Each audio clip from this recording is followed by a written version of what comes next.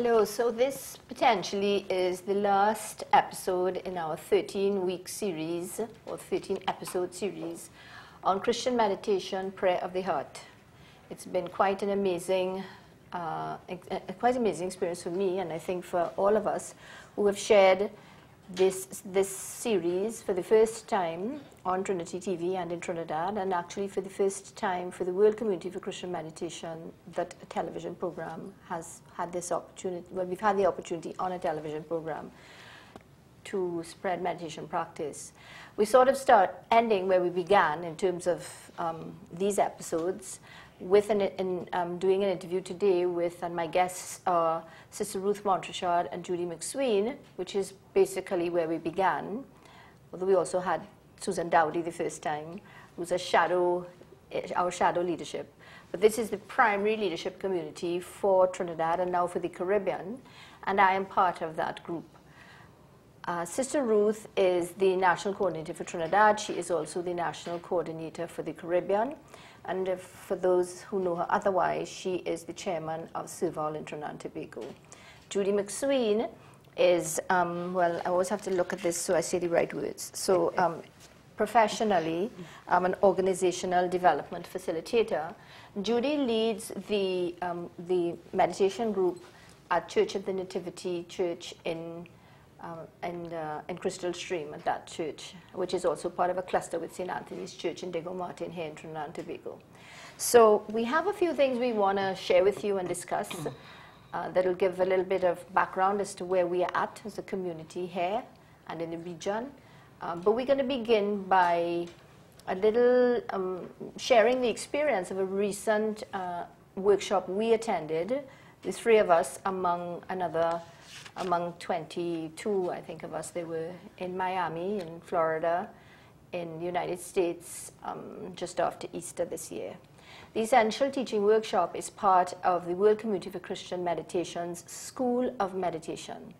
The School of Meditation is a real and virtual school which allows meditators who are committed to the practice, who lead groups, and who are working toward the development of this community, an opportunity to deepen their understanding, deepen their appreciation of the tradition, deepen their own personal experience, and find new tools, new ways of virtually evangelizing through this practice.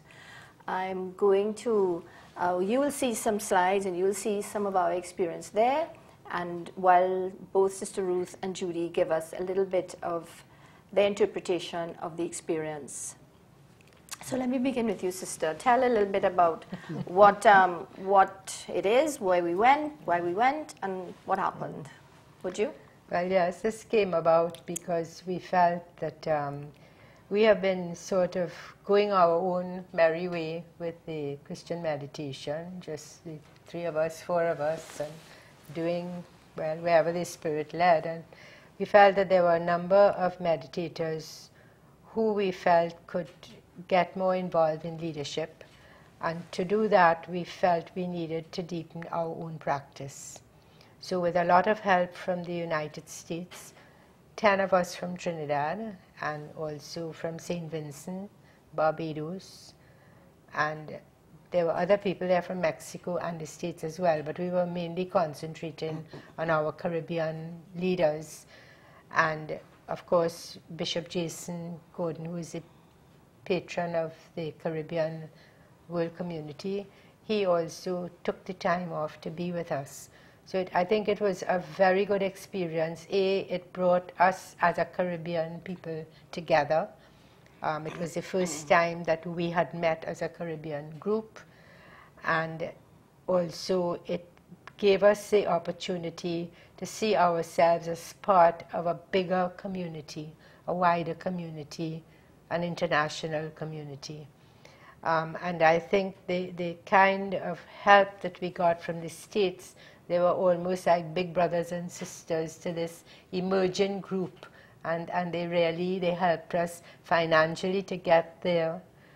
We stayed at the Morning Star Retreat Center, which was a very beautiful and calming place, and we were really very happy there for the weekend. Nobody wanted to go home at the end of it, but it was a very calming, peaceful experience, I think, for all of us. Judy, what do you say? Well, the World Community for Christian Meditation provides a lot of support to the 200 countries who are members.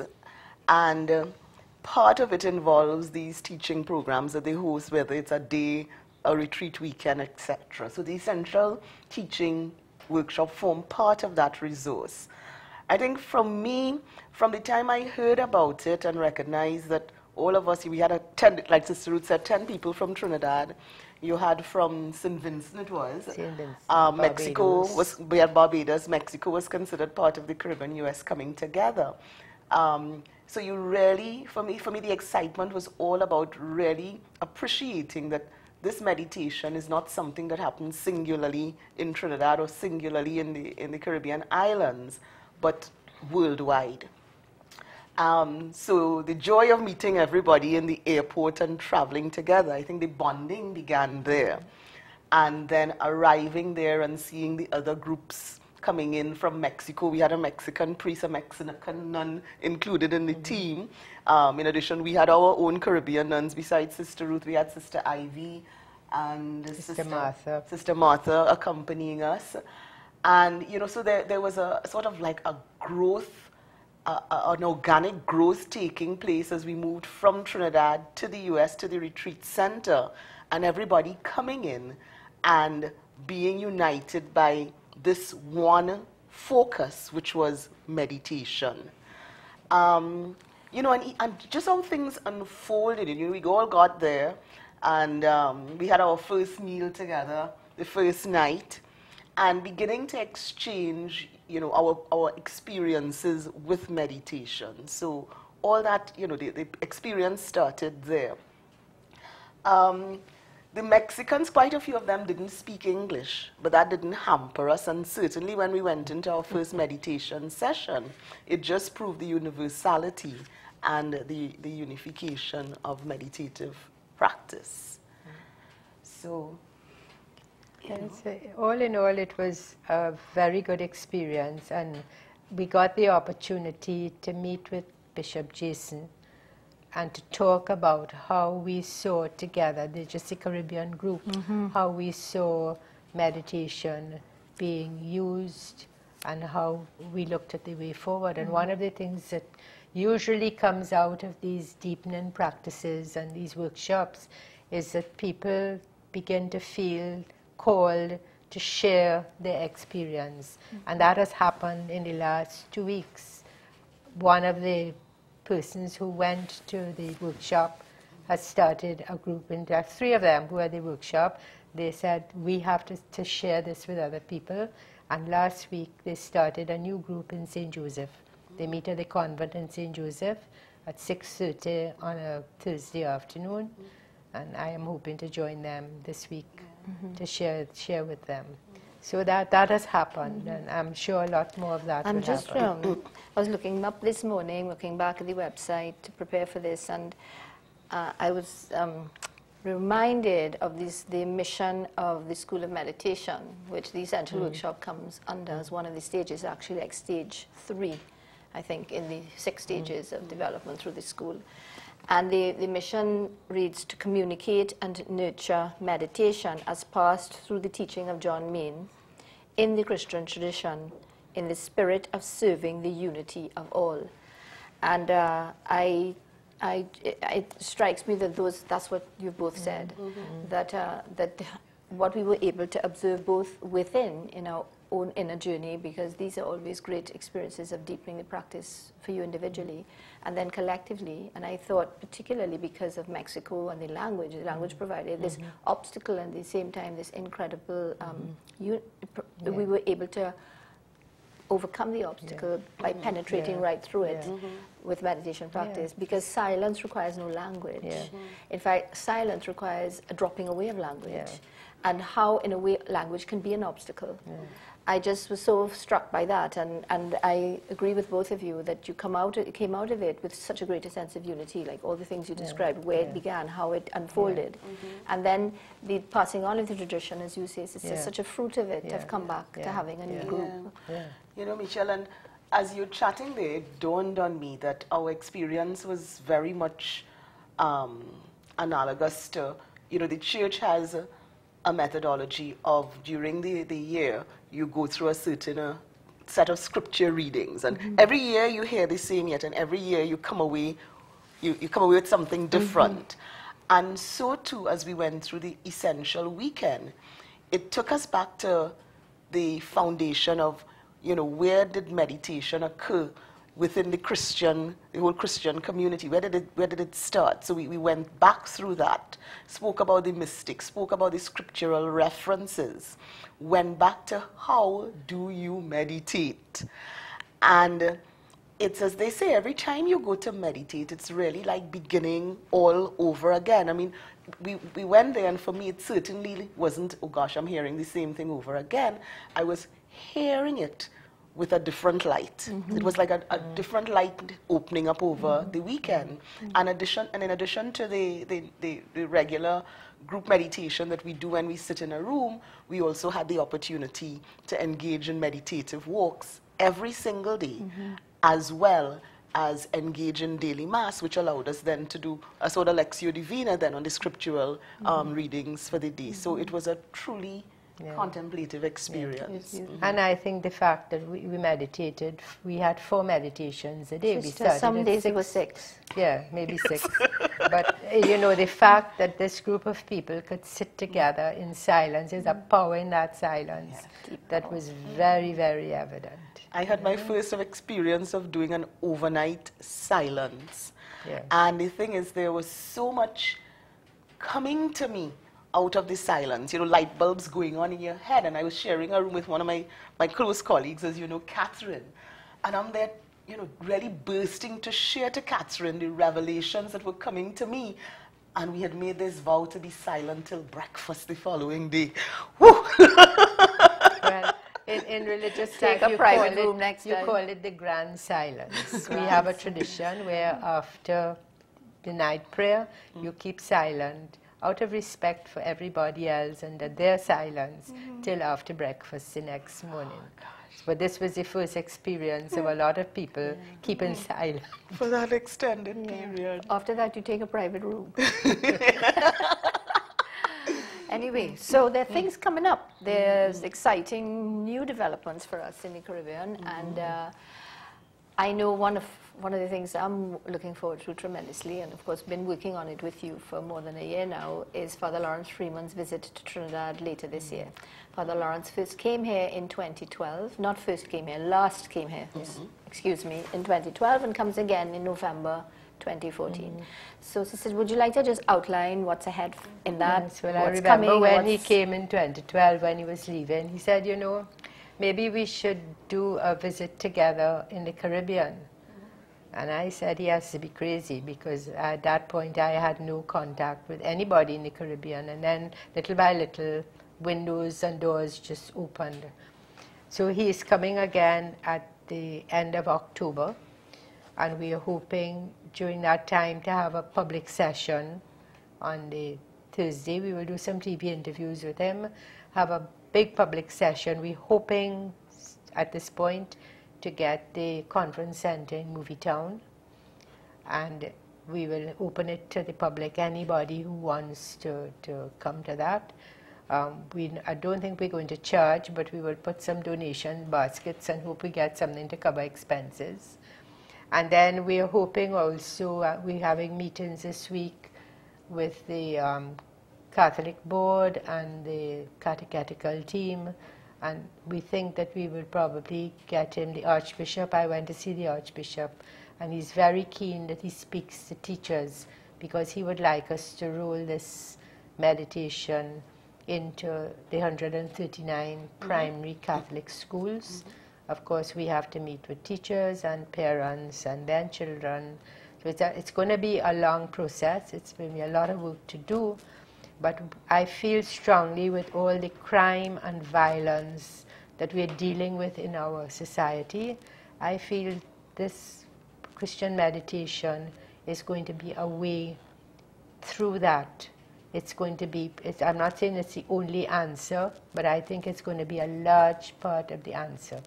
because the Dalai Lama himself has said, if we can teach each 8-year-old to meditate, there will be no violence in the world. Because as we hear from meditators, it brings a sense of who you are. It helps you to relate better with people. And the whole fact of education, I was reading something the other day that when UNESCO had this big education conference, there are 4 pillars of education: to know, to do, to learn to live with each other, and to learn to be. And if we get children, we teach them to learn how to know and how to do, and we hope that we teach them to live with each other, but do we ever really teach them to be? And that really falls exactly into the last pillar of education, which I think influences a child's life more than anything else. So if we could work with schools and children, I think it is a way that we can help to change society, to change the world, to make our country more peaceful, less violent, give people a sense of themselves. Of course, you have to do other things as well. I'm not saying it's the only thing you do, but certainly it is something that we can do very specifically to change what is going on in our country now and to make a positive difference. And very simply. Yeah. And in addition, while Father Lawrence is here, we are going to be hosting a weekend retreat for meditators. We're having that at the seminary. At Mount St. Benedict. That's correct, and that's going to be the first time that we're having something like that for the meditators. So they've been signing up very rapidly. We're almost full. And then Father Lawrence, as Sister said as we were starting, is going to take the opportunity to visit St. Lucia, St. Vincent, Barbados, where both Sister Ruth and I have been doing some outreach work to do some further talks there with the meditation community, and of course those who are interested in meditation in those islands. So he's going to be in the Caribbean for almost a week, just 10 over days, a week. Yes, so we're looking forward to that. Yeah, I certainly am. Yeah. In particular to the retreat, but I know that it will bear, because after Father Lawrence's visit in 2012, a tremendous amount Has did. happened. He ignited Yes. his Yeah. presence here among us, with us. It started something again. Correct, Or, yes. you know, he had been here before, Yeah, and you've been yeah. meditating for a very long Yeah. time, Sister, and carrying this torch for a long time. But there was some form of a renewal, wouldn't you say? Oh yes, definitely. It And took I a spurt, like- a leap forward that So- we didn't even expect, Yeah, you know. yeah. Yes. So maybe this would be yet another. Correct. So as we go forward, what we're expecting, as you rightly say, is that continuation of what emanated during that first visit of In Father 2012, Lawrence. yeah. So the last visit. So that we're going to be essentially targeting at the bottom end of the age and the top end of the age. So recognizing, as Sister Ruth said, the impact of meditation on children, taking it into the primary schools, secondary schools, universities, because one of the things that the World Community of Meditation is actually doing now is they have a presence in it's Georgetown University, University. where they work with the MBA students there, and apparently the Yes. students say that's the best post Yes, that they yes, have. yes. And but recognizing that for us to effectively work with the students, the teachers have to be involved, and for the teachers to be involved, they need to be active meditators, whether it's in their communities, whether it's in their homes, etc.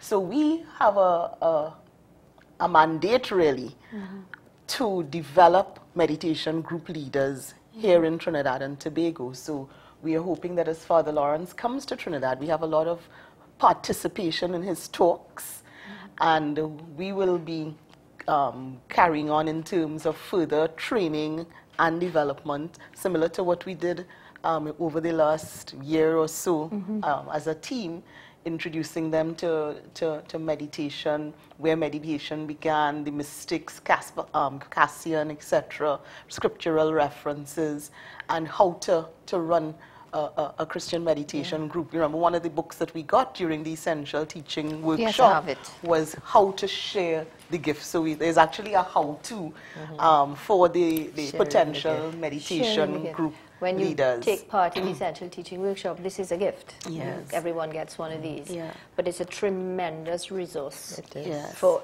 all the things that you just referred to, and a great gift to us. Yes. But Sister Ruth teases me and calls me the practice. But I would be remiss if I did not end this series, which we're not quite there yet, but we have a few more minutes, by, well, we've looked back. Historically, we've looked at the tradition over this series, we've looked at the involvement and where we stand at this point in Trinidad, in the region, and all the things that are potentially coming, including even the Bahamas. Didn't Yes, that come I up have as well? actually, when Bishop Jason went, he was going from that Essential Teaching Workshop almost immediately to a meeting of bishops. And when we had little booklets, so we gave him one. We said, give one to each bishop, which he did. And he said, one particular bishop, Archbishop Pinder in the Bahamas, he said, I want it in my diocese straight away. So we're trying to negotiate now to see how we can follow that up. The Bahamas is a little way away. Yeah. But, we're we thinking are of support hoping from the the US. Bahamas, people from Grenada have asked about it. Dominica. Has Yes. asked. So we have a lot of work ahead, lot. but we need to train leaders because we can't do everything. So And which takes me back to where I know. was with the practice, that leaders come out of a commitment to the practice. So Definitely. the first step is to become a meditator, to become a committed meditator. Yeah. And then potentially, like we've seen even out of the Essential Teaching Workshop, we've seen committed meditators convert, that's the right word, Yes. into leadership. Yes. And so to go back to the practice, I always go back to John Main's words that don't read about it. This is meditation. Don't read about it. Don't think about it. Don't listen to other people's experiences. Sit. And the Buddhists always say sit, and every time you sit, like you were saying, every time you begin to meditate, it's the beginning. The Buddhists say every time you sit, you begin again. I think it's very important that we can't emphasize enough that as much as we can share our experience, as much as other people who have come on the program can share theirs, as much as we have all these resources where people share their experiences in all the areas, that this is about the practice of meditation, that's why we have the groups, that's why we have taken this step into this program to share that ultimately what we are here doing is encouraging people to sit and to practice meditation. It's very simple. It requires absolutely nothing. No props, no music, no specific room or space. It just requires you and your commitment to sit quietly, to sit still, in the posture that we recommend, to use the mantra, that is our tradition, and to devote 20 minutes, potentially, as a daily practice every morning and every evening. It's a journey to achieve that. I've been meditating for 10 years, and I still don't meditate every morning and every evening consistently over 7 days. It is a long journey before you get that framework.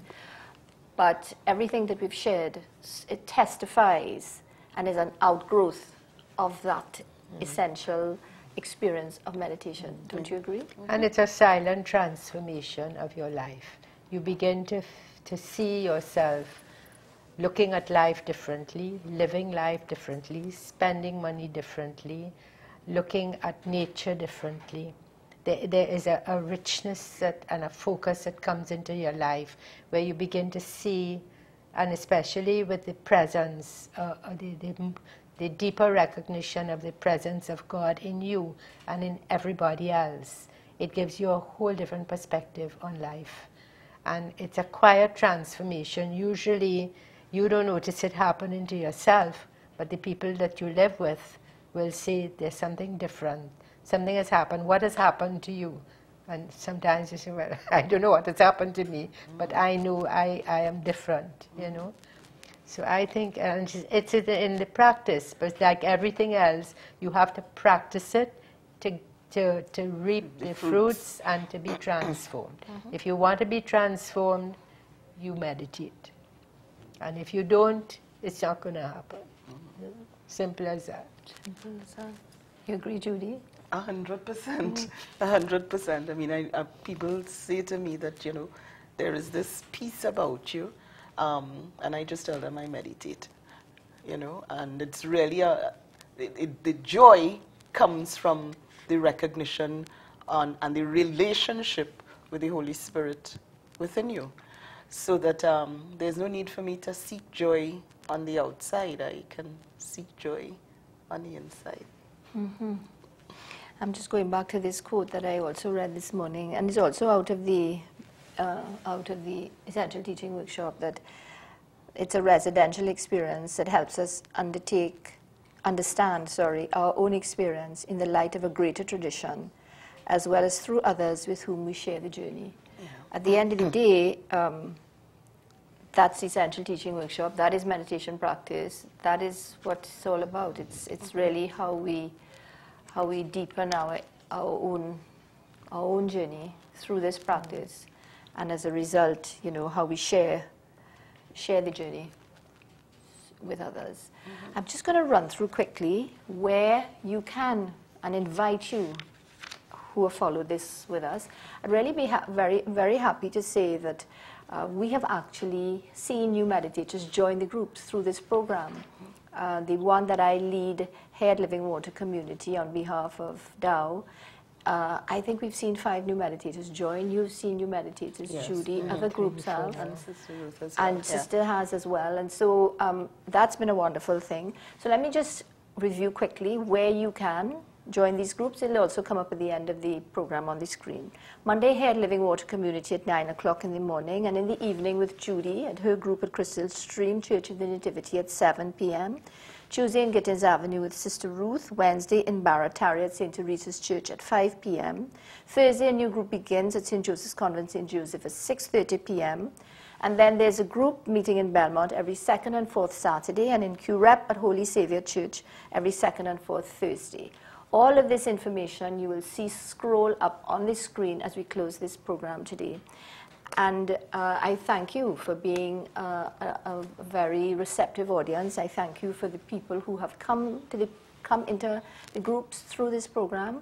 A wonderful thing that we've been told, we're closing out now, is that the series will rerun every weekday continuously starting in September. So we close this with great thanks to Trinity TV, to our producer Lisa Bajan, and to the entire crew, and for giving us this opportunity. Let's close as we always do with meditation. I invite you to join us. Heavenly Father, open our hearts to the silent presence of the Spirit of your Son. Lead us into that mysterious silence where your love is revealed to all who call. Maranatha, come, Lord Jesus.